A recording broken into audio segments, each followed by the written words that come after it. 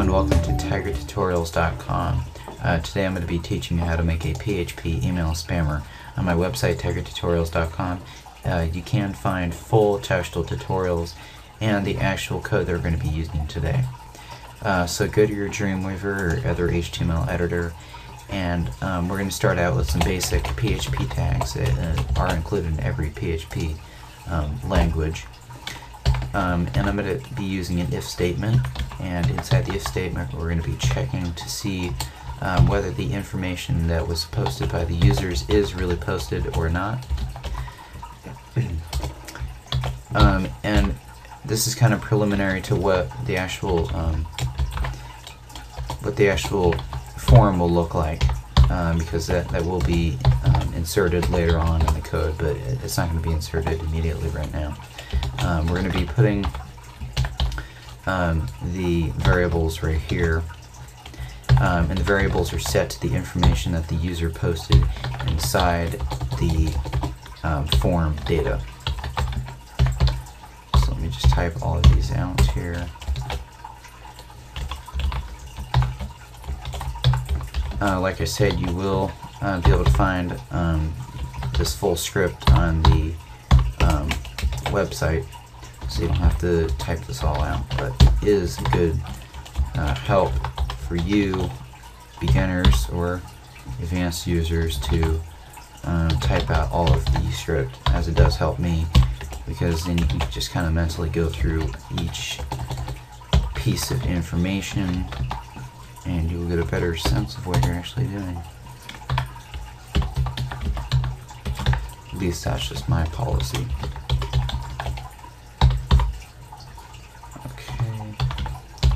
The subject is obviously the subject that the email's about.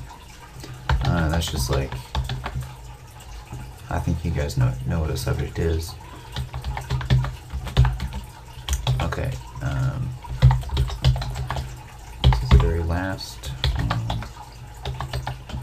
And I am kind of sidetracked by typing this stuff out because I'm not a big multitasker, so my ability to speak and type is a bit impaired, but I am doing the best I can.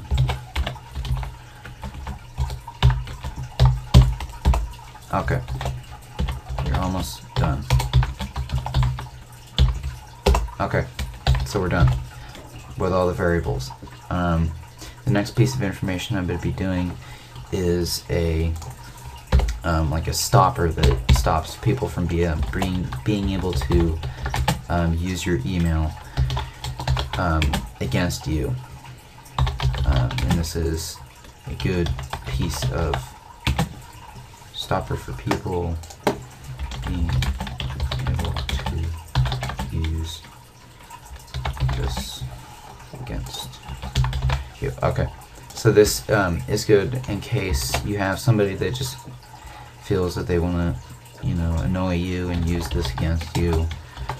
I thought this would probably happen to me, so that's why I'm making it. So just put your email and then at probably example.com, whatever. Alright, so that's going to be on there. That is on my website, so that will be up there. From email, yeah, this is another one. It just completely roots your email out from being sent from you, so you don't have any root emails being sent from your email, even though your email is not the person sending it to. And I'm making a PIN number. You can make your PIN number whatever you want to make it, but on my website it's 4567. I have it set to a 4-letter sequence. You can change that on my code. Like I said, you can change everything. It's up to you. Get creative with it. Alright, so I'm going to be putting an else statement here. Send email. You're going to be putting your email here.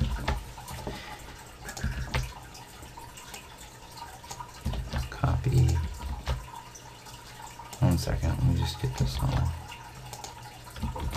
Alright, So you have your else if statement right here. Alright, so this is going to be like a password if you want to test your email.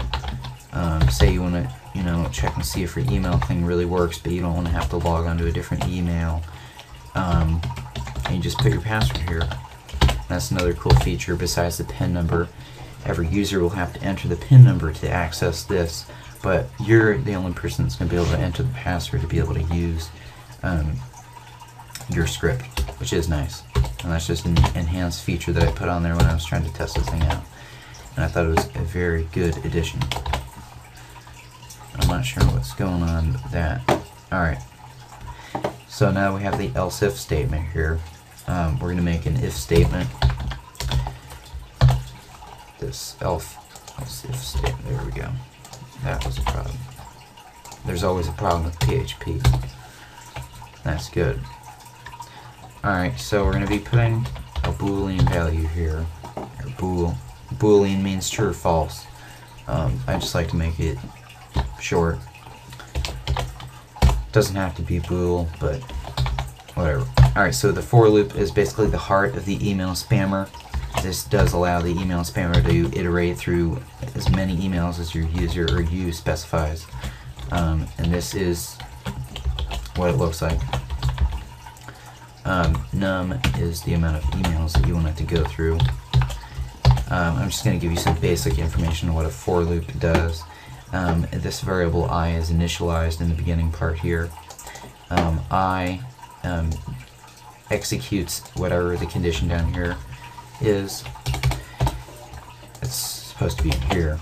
The condition is right here. And then this loop right here, it executes this as many times as this is true or false. So this I would have to be less than num for this to execute every single time. So say num is 10 and I is 9, the next time it goes around I is 10 and it has to be less than 10, the whole thing will stop. And I iterates every time because there's a plus plus symbol here. So that's how a for loop works. It's just like a for or do loop. But the for loop is just user friendly. This is the 2. Yeah, so just some more variable typing here, so let's just get it over with. Like I said, probably 3 times before, this is all on my website. I do urge you to visit my website. It has been a huge success on my part. It has taken me quite a while to create and make and promote, etc. And if you guys could just visit it and maybe post a comment, definitely sign up. That would make my day.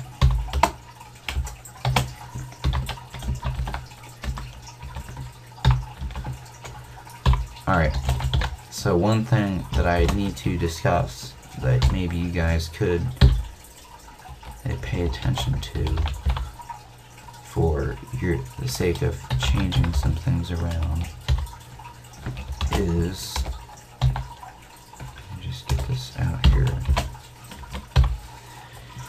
Alright, we'll finish that up in a second, but the subject here, the counter, like I said, say the subject was dog. If you just had dog spam every second, whatever you had on Gmail, Gmail would automatically case this into one dog email with about 4 different, it'll have like that. But I didn't want that, so I got around with it by saying make it 1, dog 2, 2, 3, 4. So that is helpful. I'm not sure if it really does anything. I mean, I know it does something, but it doesn't root it out from being a spam mail. So that, I mean, you can just change that around. You can make it so dictionary words are put in there, but it is kind of not really worth it, considering this is something that is just kind of something to play around with. Alright, so I think I'm up to my 10 minute limit, so I'll meet you in the next tutorial. Bye.